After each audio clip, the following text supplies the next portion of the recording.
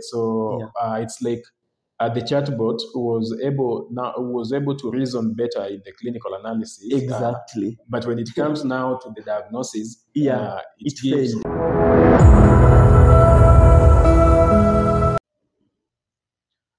Hello, guys. Welcome back to the Data Insights podcast. And today we want to discuss the application of artificial intelligence in the field of healthcare. And with me here is Mr. Xavier. So, how are you, Xavier? Good morning. How are you, Paul? I'm fine, thank you. Thank you so much. Yes, welcome. Yeah, thank you. So, Xavier, I believe you've had a conversation about artificial intelligence and its application in healthcare. And the most interesting development that we had in the past week is that one of the county governments in Kenya actually decided to employ artificial intelligence in their radiography in one of the counties. So, what is your take regarding these and the state of artificial intelligence in healthcare? Okay. So I believe that this is a very good initiative, especially when we see that access to healthcare, mostly in Africa, has been quite low. Yes. And sure. I believe by deploying artificial intelligence, because I saw that they were deploying in radiography department, and they were talking about that this is already a solution that is approved by the World Health Organization. Yes. And based on the available data, they were talking that it was reducing cost by 50%. And we see that the cost of healthcare has been really quite high. Yes. But just in summary, is that artificial intelligence deployment and adoption by government agencies is a very good initiative in ensuring that there's improved delivery and commitment from the government side in terms of the welfare and the health of its citizens. Yeah. So actually, when you talk of artificial intelligence, and especially in the context of Africa, most of the people tend to think that this is something that is in the future. But with such applications and with such developments like what we saw in the Kirinyaga County, it would be apt to say that it's something that is happening in real time. It's something that is here now with us. It is something that is here. Leave alone Kirinyaga alone. Yes.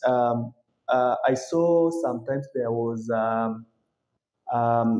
some kind of application of artificial intelligence in dental care, whereby they were artificial intelligence was deployed to be able to assist in assessing the dental issues. And what the hospital was talking about was that it was reducing the turnaround cost. So it is not just the Kirinyaga that we have seen. We have a lot of unshared stories about what is happening.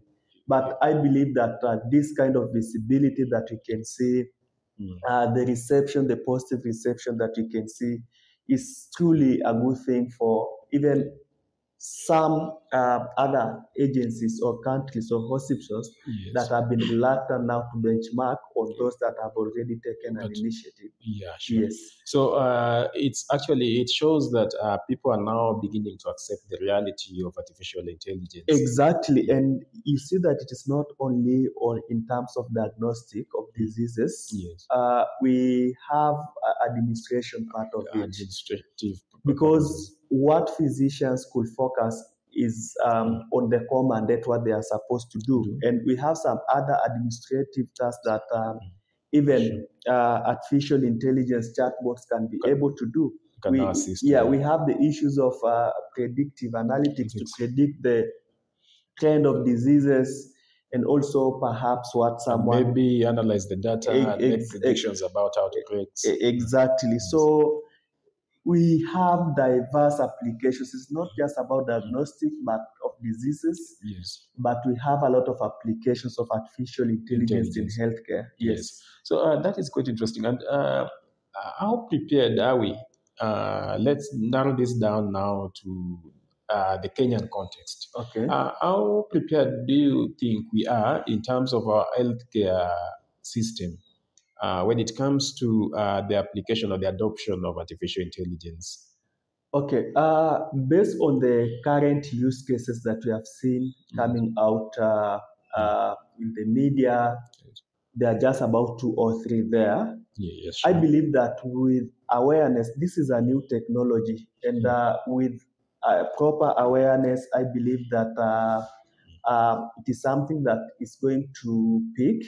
Yeah. And given that, let me just go back to the one that was deployed at Kirinyaga County in Kenya. Yes. You see, it is an initiative that is supported by AMREF International and the World Health Organization. So once it has come through the Ministry of Health and a proper sensitization has been taken, I believe that the adoption is going to be well. But as you are speaking now, my opinion is that in terms of how prepared are we as a nation, I believe it is. We are not well prepared because of awareness. Because of awareness, and also we might have some kind of reluctance. The issues of data privacy, because the healthcare data is very, very sensitive.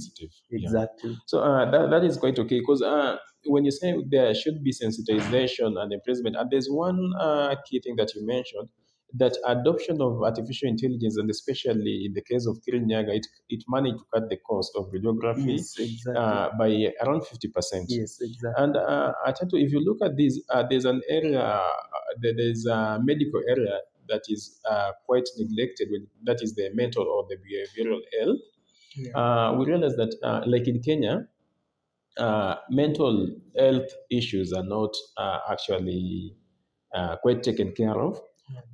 This could be because of lack of adequate assessment of the information that you have. For instance, you realize that most of people who are suffering mentally, they're there on the social media.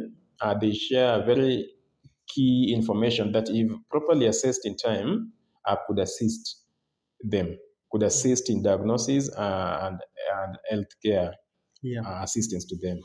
So if we look at artificial intelligence, I think this is one of the areas in which we can employ these, so that it can analyze the type of data that is shared on the social media platforms, to assess those who are at the highest risk category of suffering from, let me say, those mental issues. That's true, because you see, the stories that these people are sharing, it can truly tell you that this person is not in his or her proper mindset. Yes. And based on the data, historical data that is available, I believe that models can be developed that are able to detect such cases earlier enough, and these people can be assisted in time, without waiting for a very long period of time. Then later we regret, why didn't we take these action initiatives?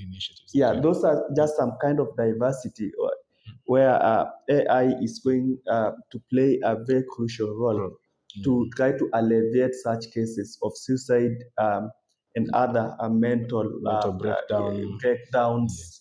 And all the negativities. Because these are actually cases that can be prevented if they're detected earlier in time. Exactly. Yes. And AI can really assist us. And with the kind of social media data we are sharing, it is something that needs to be looked into. Yes. So this is why it is actually crucial to sensitize the public on the adoption of artificial intelligence, and maybe the stakeholders in the healthcare sector. They need to for that, because AI is playing a very crucial role. Let us look at the good side first before I understand that we have the bad side of AI if it is not used well, especially in healthcare.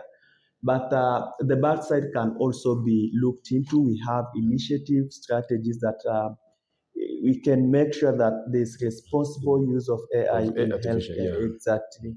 And when you talk of the bad side of artificial intelligence, the area that I believe scares most people is the development of artificial intelligence. That is the artificial intelligence systems that are aware of their existence. So they are like, it would be like creating digital person. But that is a conversation we'll have another day. So when you talk about artificial intelligence and its application in healthcare, one thing that people tend to ask when you talk about application of these technologies in various sectors is, are our jobs safe? Are they secure? Or is this technology coming to take away our job? So when you talk of artificial intelligence and its application in healthcare, are those who are in the healthcare currently, in the healthcare service currently, are their jobs at stake, or is this something that will be used to augment the services that they deliver? Okay. Artificial intelligence and all these technologies, I believe they augment what human beings do. Like what that one means is that we work in alongside these machines together.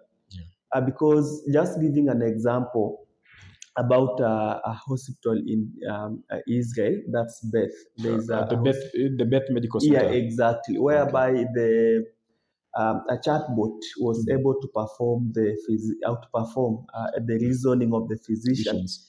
But later they found out that even this chatbot had some issues that it could not address properly, whereby it means now the human intervention needs to come in. So it is about augmented workforce, but it can't replace. So, like in the case of Beth, it's like the chatbot was able to reason better in the clinical analysis. Exactly. But when it comes now to the diagnosis, it fails. It failed. So that's whereby now we need human intervention. And the issue of technology is just about augmentation. Like we are working alongside technology just to ensure that we are efficient and we are able to serve the patients within a very short period of time, and also to detect diseases early, to predict, among many other diverse applications. So generally, we should not be scared about losing our jobs. So it's like, what should we do now to be prepared to work alongside these machines, these developing technologies? So what we need to do is first, we need to appreciate that this is a technology that is with us. And there's no escape route. And therefore, what we just need to adopt it. We need to learn about it and how to properly use it to ensure that, you see, as I said, a medical area is a very, very sensitive field. And there is need for responsible AI. And I'm repeating this why. Responsible AI, artificial intelligence here, I say that there's need to be accountability and transparency. Because if a disease is not properly well diagnosed and it causes very severe effects to a patient, there must be procedures and steps so that whoever came up with that system is able to explain to us the idea, the algorithms, the algorithms running and the data that was used to train and so on, so that we don't have some kind of situations whereby now these systems are just used when they are not properly functioning, then no one is being held accountable. Because one thing, as you mentioned, one thing that I realized that, of course, medical field is a very sensitive area. And artificial intelligence, just as the name suggests, artificial.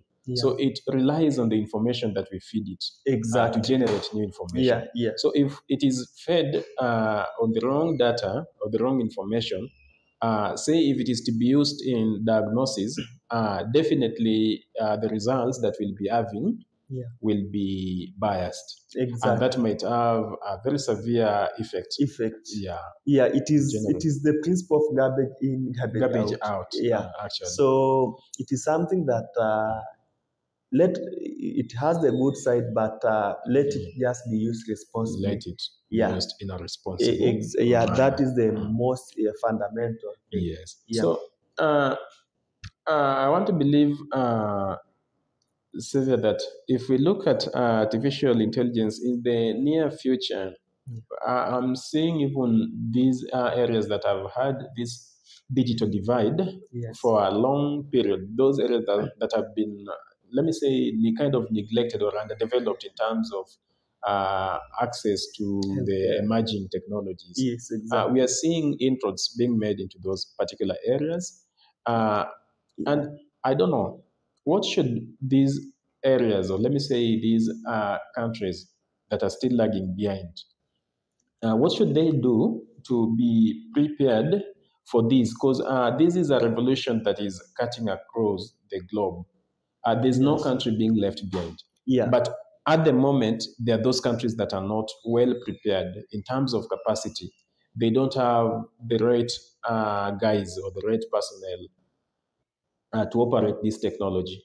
They don't have those who are in the AI system, those who are developing these systems. So they rely on the imported, let me say, the imported human capacity. Yeah. Yes, to embrace this takes us back to the era of colonization, whereby things were just being imposed to us. Like, look at Africa. Yeah, you didn't know an A from a B. Yeah, exactly. You had the language, but you could not code it. Yeah, but what I can say, you see, that takes us back to what we had discussed on the UN resolution that gave specific countries the mandate to ensure that even them, they have the autonomy to be able to implement these technologies to. And they were talking, of course, you have talked about the issue of them giving the human resource capacity building. Yes. But you see, most countries are under the World Health Organizations, yes. Which is, of course, a branch of UN. UN. And it has a mandate to ensure that no one is left behind. If you look at during the period of COVID, the testing of COVID-19 cases, and most African countries suffered because they did not have the testing kits. You find in the whole nation just one laboratory that is able. But with artificial intelligence, this one can be detected anywhere. So you see, but it's good that you brought in the issue of COVID. If you look at COVID issue and actually the generation and supply of the COVID vaccines, we can say that most of the developed countries were a bit more generous because they were able and willing to share with us the vaccines and the testing kits as well. Yeah. But will they equally be able and willing to, and that generous to share with us their technology? Okay, so even if they are not willing, if people have access to this information, it is under my right conscience that as African, we have capacity. I want to give you an example. When the issue of ChatGPT-4 came, large language models, and you see like this, the superpowers, Russia and US, you know what Russia did? Russia government was able to set a committee and injected a lot of money, like a budget, to look into, like for them also to start to come up with their own technology. And as we are speaking currently, already also we have some kind of robots that are able to deliver goods from the supermarkets. So it is something. Are we willing to take the challenge? Is the government and the local regulations, are they supportive of the initiative? Anything can be done because this is an era of information, and I believe that a lot of information is in our disposal. Of course, we have those very like the trade secrets.